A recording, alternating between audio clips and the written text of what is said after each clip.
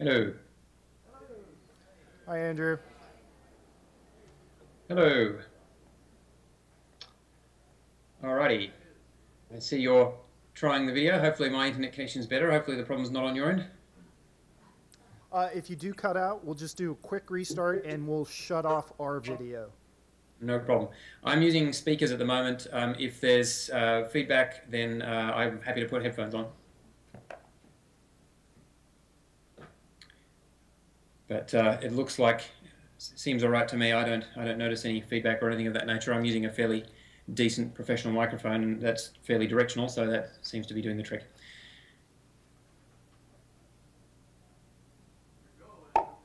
Anytime you're ready, Andrew. Okay, I guess due to the lag, I missed the end of Ken's recorded piece there, which I was just watching when you called me, but that's all right. I'll catch that afterwards. You probably can't see exactly what I'm wearing here, but this is actually a badge or pin or whatever you want to call it from 20 years ago, which is actually I'll hold it up to the camera. This is a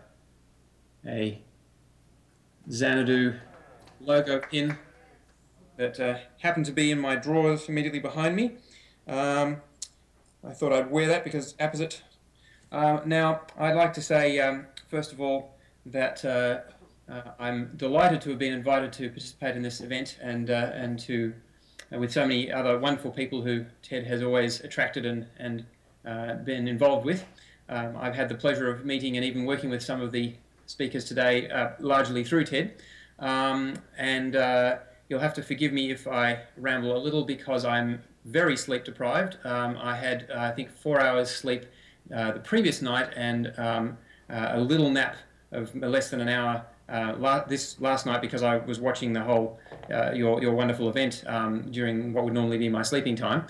But those of you who know me well will say that you probably won't be able to tell the difference because I'm an inveterate rambler as it is. So I hope you'll forgive me nonetheless.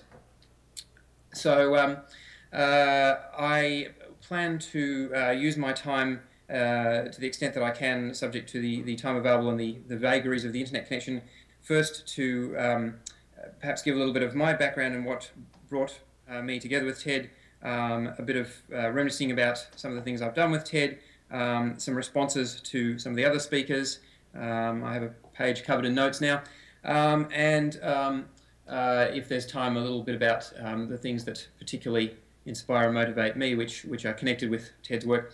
To go briefly onto a meta level, when thinking about what to talk about, I was thinking that essentially what we do at this kind of event is that one of the things we do is we communicate by referring to other people's work, but also by placing that in context, why you should be interested in the other work that we're referring to. These days, of course, with with Google and what have you, it's not necessary to give a full citation, but merely to reference something to sufficiently that you can find it for yourself. But you need that context as to why would you even be interested in looking at that other work. So in the part where I respond to some of the other speakers who've gone before me, I will talk about things that inspires in my mind and that I hope you might not already know about and might find interesting. So that's my prefatory remarks. Giving a little bit of my background, I have always been interested in both technology and culture and media. The reasons for this is partly, I think, my background, my upbringing. My father was born in England but is from a European Jewish background. His parents had to flee during World War II, and my grandfather was murdered by the Nazis. There's a plaque now in Vienna to him. And so my father was very, and is a very educated and cultural gentleman. We always had a lot of books in the house, and I, as a young boy, I read a lot of, the complete Sherlock Holmes, the complete Lewis Carroll, and we had all these sorts of things lying around the house. So that was certainly inspirational to me before I'd even heard of TED. And in fact, so reading was encouraged, and I was an inveterate reader, quite a rapid reader. And in fact, in my school days, read the entire school library, starting with the things that most interested me, like fantasy and science fiction, and then working my way through till ultimately I'd read all the romance novels and everything else as well, because I ran out of things to read. So during this process of reading my way through the school library, eventually the school librarian just stopped having me check things out. She just said, just take stuff and bring it back. Sometimes I go through 10 books a day. In the process of reading through the school library, I was very fortunate. The school library happened to have a copy of Computer-Led Dream Machines. And that was my first exposure to TED. I think that that may have been the Microsoft Press edition, I'm not sure. But at any rate, this was around 1984, so 30 years ago now, pretty much the same amount of time that I gather that Dame Wendy Hall and Jaron Lanier have also known of TED's work for roughly that same period of time, roughly since 1984. I immediately wrote off to the Xanadu project, which at that point was, I believe, sponsored by Autodesk, and said, look, I'm fascinated by this. I was still in school, and in high school. I was 16 at that time, and said, look, I need to know more about what you're doing. And there was a thing in the book that said that you could be involved in the project. So sure enough, Ted responded, and he sent me some material, and I got an early Xandl and what have you. I got periodic communications from the Xanadu project for the next few years. But it wasn't until a little bit later than that after I'd met my lovely wife, Catherine Phelps, who you may or may not hear from. We're doing this from my house, so it's possible we'll get her popping in later. She is a writer, and in fact has her first degrees were in the US, and then ultimately she also got a doctorate in creative writing for digital media. And so she was also fascinated by TED. So the two of us went to the US. Catherine's relatives are in the US, she's from there. And during our trip we decided to meet up with Ted and Marlene, and met them on the houseboat and hit it off. And consequently we went on to have a quite a long working relationship since then. First with Catherine and I organising a speaking tour for TED in Australia, and subsequently I became Ted's sysadmin and have run his Xanadu domain and servers and stuff for I think 20 years now, since '94. So that was how I came to it. And I've also had the pleasure of assisting in various other ways. I did an early prototype of Zigzag, and we did some early experimentation with wearable computers, very early wearable computers, which were these amazing belt-mounted Pentium 3 things that emanated heat into your body. And so all kinds of interesting things that I've had the privilege of enjoying with TED, including Brewster mentioned TED Nelson Month. I was delighted to be invited to come participate in that as well. So let's see, what else can I say about? Well, I'll go back a little bit to a little more on my background. I mentioned that I've always had an interest in both technology and culture, and as I say on my own website, the technology side of it comes from, I think, one of my early recollections is that when I was very young and my mother was carrying me around in her arms, I would actually reach out to light switches and flip the lights on and off. And I was particularly fascinated by exclusive or light switches, which you would have a room with the need for switches at two different doors, and so they would actually be wired up in such a way that both switches would control the light, so you could turn it on or off from either door. And this in fact was an exclusive or mechanism just by the nature of the way they were wired, and I was fascinated by that from the age of, I don't know, probably about 3 or 4 or something. And I then went on to explore in sequence electricity, electronics, digital electronics, early computers. We had ancient computers at my school. We had a PDP-8 and then an LSI-11 and Apple II, and up through the history of computers. And I was interested in each level of that, how the physics of transistors worked, and how digital circuits were put together, and how CPUs operated. And I designed a simple CPU when I was young, and I designed a simple operating system, and then I made my brother sit underneath a desk and fed him instructions and had him execute them. And so this whole desire to be a generalist and understand everything was very much part of my life all along, and Ted absolutely tapped into that, because I think he also is a great generalist. And I was immediately attracted to that when I had the pleasure of actually meeting him, and indeed even from his writings. But in parallel with that, I've also always been very much interested in culture, both national cultures, but also popular culture. And I'm an avid collector, and my wife and I collect all kinds of media. We have, behind me is part of my video game collection. In other rooms in this house, I've always needed to have a house big enough to accommodate a library. And so in other rooms in my house, we have my comic book collection, my book collection, my video collection, every form of media. Professionally, I've been involved as a computer programmer, as a system administrator, you know, again, a bit of a generalist, and have had an interest in computer-mediated communications. As was discussed earlier, computers are now central to the way we communicate, and that has always been an interest of mine. I was involved for a long time with computer bulletin boards. I ran first one bulletin board and then a network of three-state network of computer bulletin boards, then got involved in the internet, was involved in implementing connections between the early internet and teletext technologies very early in my career. At the moment I actually work for a media company. All of those things, you know, are very deeply intertwingled, in my life and as it is in a sense in the world. So that's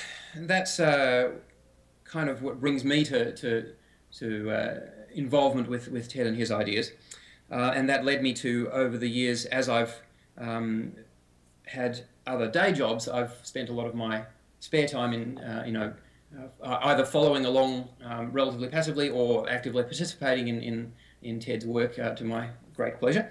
I've had the joy of working with Ted in Japan for a while, thanks to Kei Nishi, who I haven't heard speak yet. I hope he'll do that later today. I hope to continue collaborating with Ted for some time to come. There's still plenty more to do. Zigzag's progressing quite nicely since that early demo that I whipped together many years ago. And I hope we'll still be able to show a lot more with that. Ted's I know, going to talk a lot more about that later on. I would now like to transition to responding to some of the things other people have said earlier today. There's plenty to talk about. Of course, I've already alluded to the fact that all of the speakers in today's event are deeply intertwingled, largely thanks to Ted.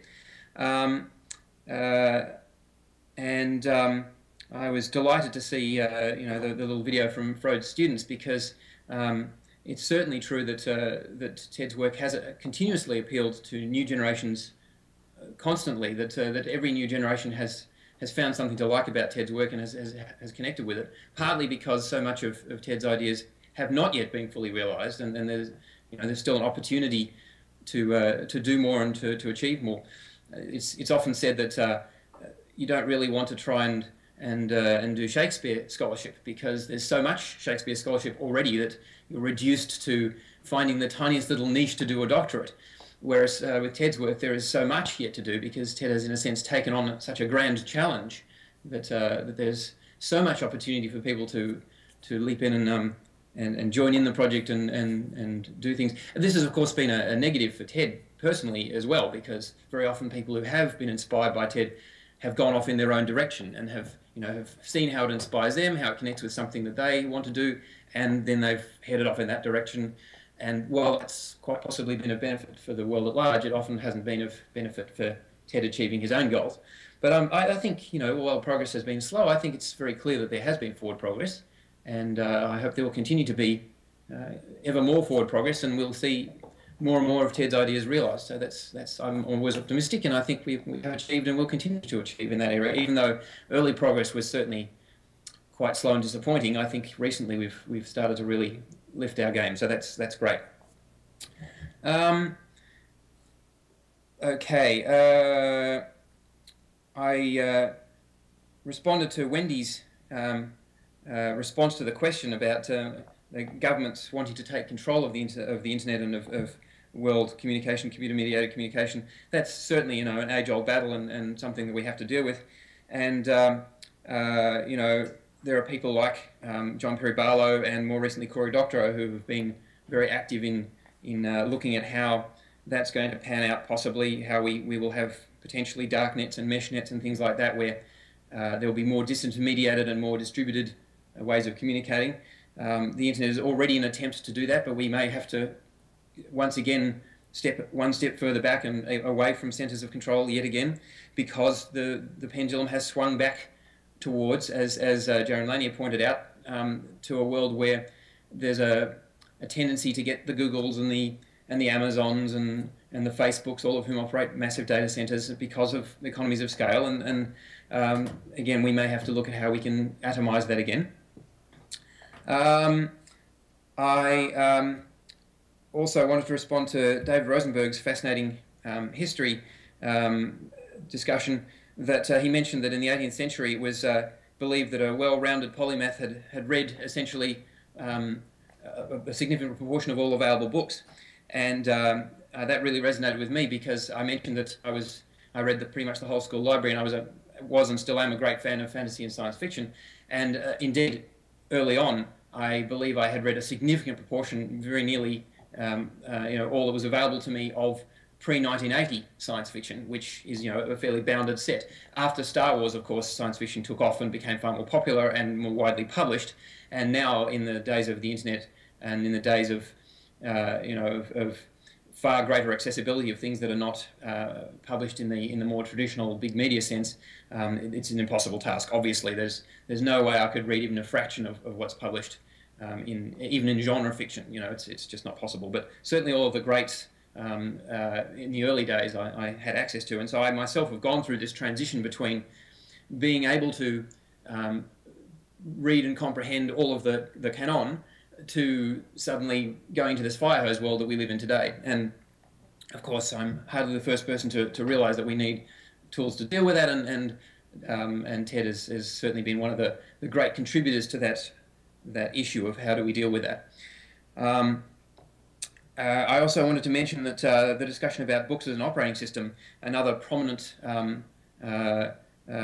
mention of that concept is Jasper Fforde, the British novelist, has some books, enjoyable books, called the Thursday Next series of novels, in which he quite explicitly has this idea of a book operating system, not only as a device within the novels themselves, that the characters, many of the characters are aware that they're characters, and the characters move between different levels of reality and into fictional worlds and out of them, but indeed he applies that to his own print books, that he treats them as as artifacts that can be edited and upgraded, and he asks his readers on his website to apply patches, and you can actually write in the frontispiece of the book what version of the book you currently have once you've applied the correct patches that fix any errors in the book. So I find that quite entertaining and relevant. I also want to mention that in the discussion about Marx and technology and where we're going there, that I was exposed at school. It was required reading to a local Australian luminary, Barry Jones, who was the science minister in Australia and was also a long-time president of our Labor Party, certainly by US standards, rather left-wing political party. And so he probably would have been aware of Marx himself. He published a very influential, in Australia at least, book by the name of Sleeper's Wake, The Technology and the Future of Work. And he originally published that in 1982, amended in later years all the way up to 95, 4th edition. And the thesis of that book was indeed this idea that the rise of technology and influence of technology in our society was going to impact employment and the tasks that people did. So, this is an idea that I was exposed to even quite early on. So we see this recurring theme that many of these ideas are not necessarily unique to one person in one place, and there's that old saying that the future is not evenly distributed, that ideas arise and they resonate with people more in one place than another, and they gradually build momentum and become more widespread and more accepted. It's been a delight to see how that's, of course, happened with Ted's ideas, that more and more his ideas, which initially seemed not only revolutionary and controversial, but in some cases, even in the early days, I think potentially heretical, they are certainly, I wouldn't call Ted's ideas mainstream now, but they are certainly either better understood or equivalents have arisen. And I think that's all to the good. The negative side, of course, is that sometimes once equivalents have arisen, you're kind of stuck with an alternative in the same ecological niche, which is then hard to displace. So that's a problem in its own right. But looking at the flip side of that coin, a 90% solution is still far better than no solution. So sometimes even when a competitive idea has invaded the ecological niche, at least it still contributes to overall forward progress. Also, let's see, Douglas Hofstadter was mentioned. He's well worth reading.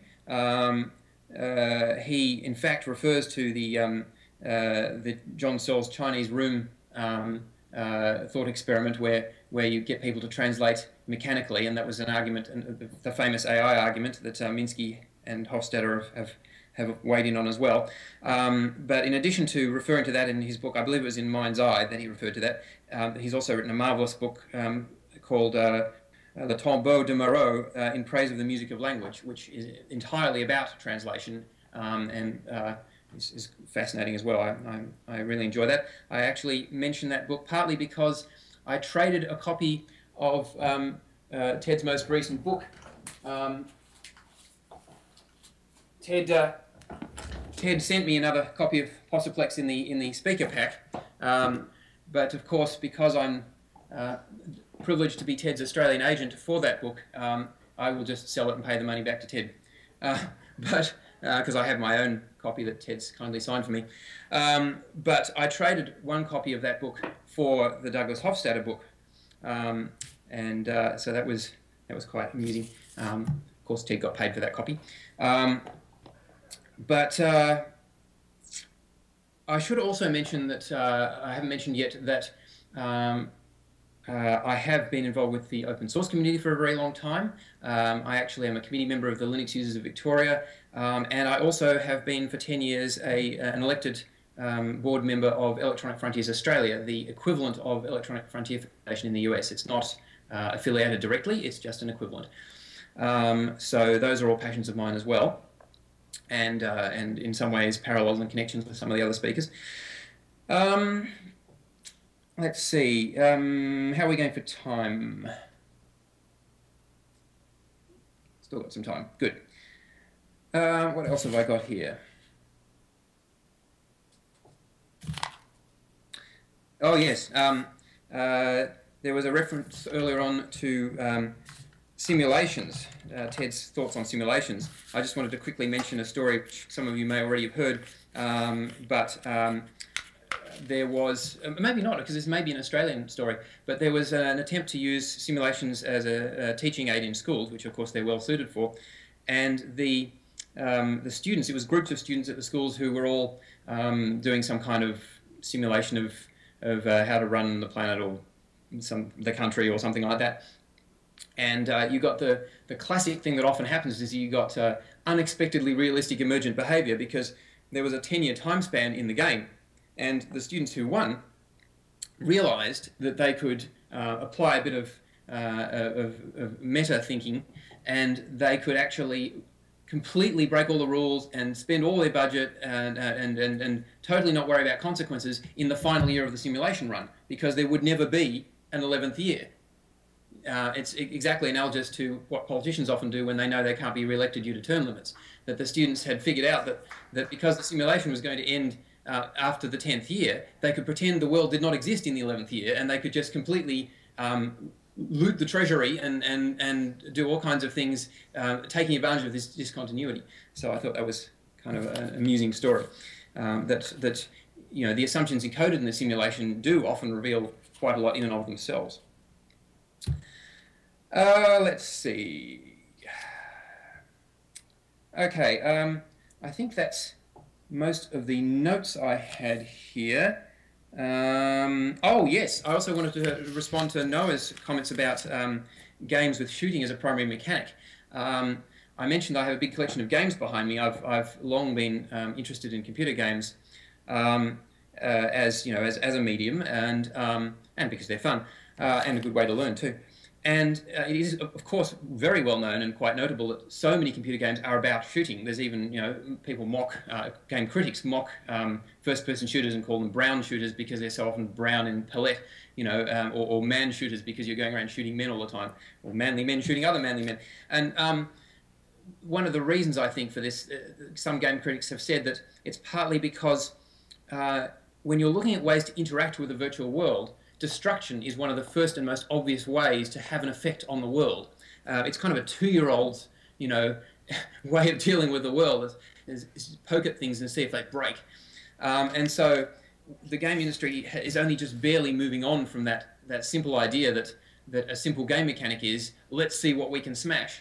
For a long time it went beyond just the who can we shoot, and it actually went up to the can we add more destructibility to the environment was a big checkbox for game designers, So thankfully, we're now starting to move beyond that and look at other things that games can do, and that's, I think, a much needed improvement. So that brings me to, I wanted to talk a little bit about my own passions, which are hinging off what I said about being interested in culture and popular culture as well as national culture. I'm also very interested in what is often called fan fiction, but in fact there is really a continuity between fiction and fan fiction. It's really not a separate thing. It never has been, because even published authors sometimes play in other authors' worlds and sometimes even get that published. There are obviously in modern era there's copyright issues around that, but it has been known to happen. There are some particular stories around that. Neil Gaiman, for example, has written H.P. Lovecraft spoofs and had them published. And A Pint of Shoggoth's Old Peculiar, I think, is a story of that kind. And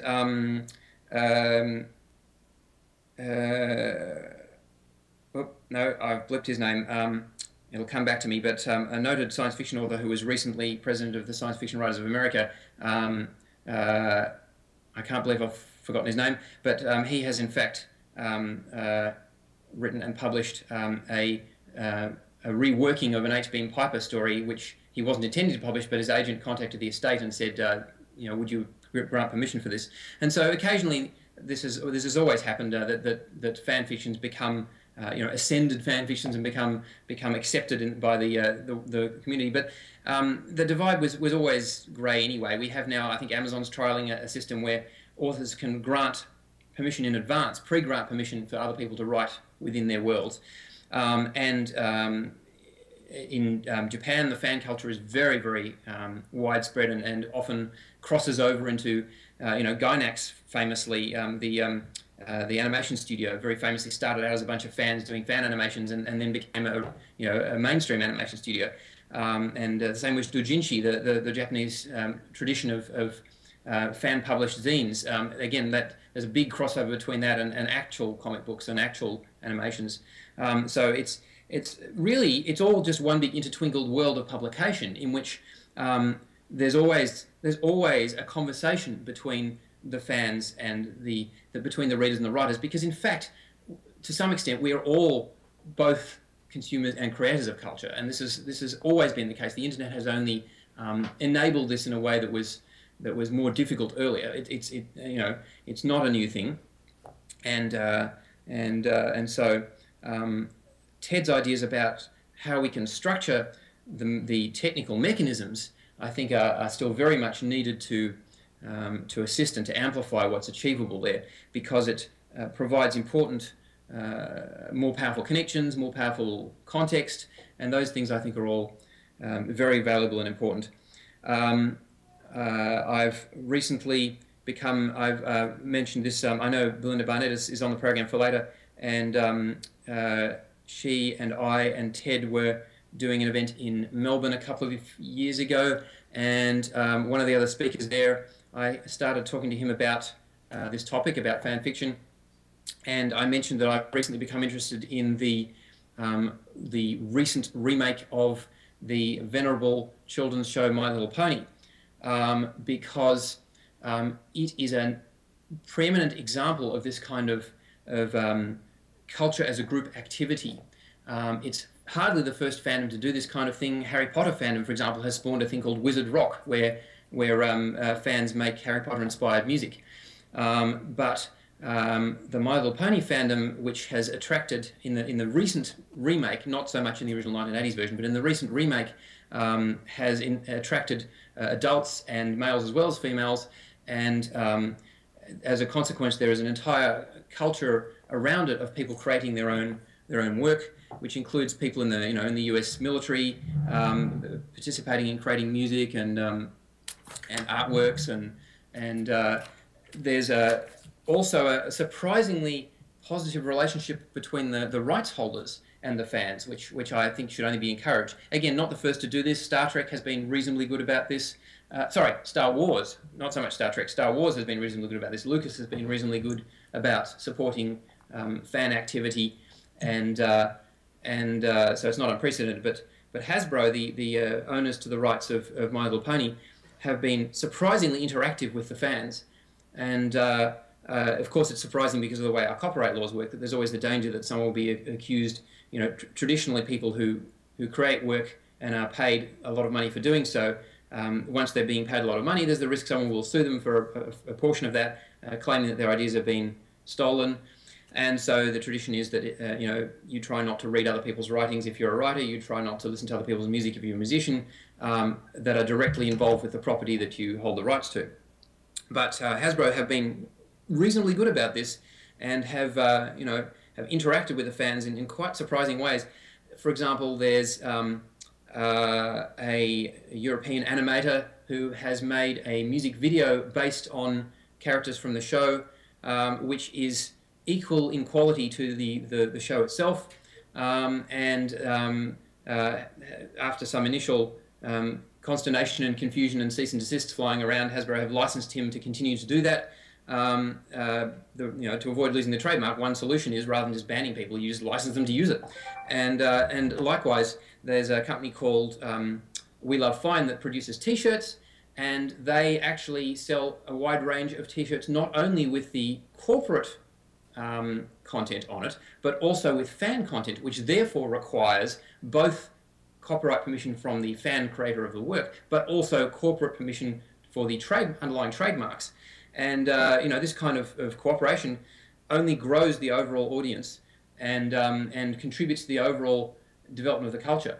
And one of the reasons I think why this is an interesting metatext, an interesting work in its new incarnation, and why it appeals to adults as well as to children, is because, like Bugs Bunny, it is heavy with references and connections to other works. The modern My Little Pony constantly references earlier works.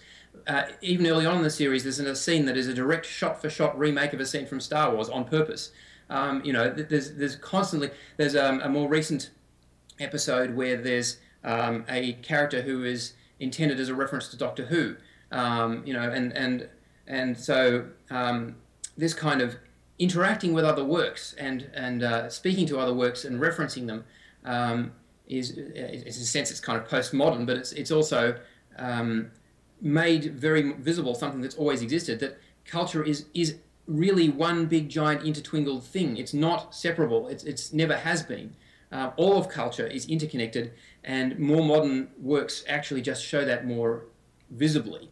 So that's my real passion, is looking at these kinds of trends towards more interconnectedness, more ability for people to communicate and to speak to each other and learn from each other's cultures, because I think a lot of the most interesting stuff happens at borders. The most interesting art is often at boundaries and borders, and so the way that over time we've had more and more communication, more and more connection, with the advent of more travel, more communications, electronic communications, computer-mediated communications, has really assisted that I think ultimately very positive interfaces and connections between people and ideas, and Ted is a significant contributor to the thinking around how can we manage all of this complexity. So that's my reason why I think he has been relevant to multiple generations and will continue to be relevant, and I'm delighted to have been privileged to be part of that all these years, for, as I said, going on 30 years now. I heard some muttering. Does that mean that I'm coming towards some time now? Yeah, if you wanted to go ahead and take a question or two if there were while De Keyser gets set up. Thank you, Andrew.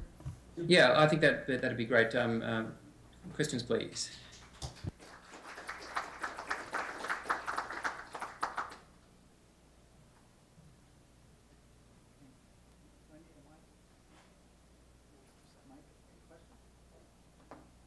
Can I mention also that please do use the microphones. When I was watching the stream earlier, some of the questioners could not be heard on the live stream because they apparently weren't using the right microphone. If that happens, could I also ask the speakers to perhaps summarise the questions for the benefit of people who couldn't hear the question? That's some good advice. Thank you very much, Andrew. It doesn't look like there are any questions at this time, but if anyone has any, Andrew's easily findable on the web, and I'm sure you can send him an email. Thank you very much, Andrew.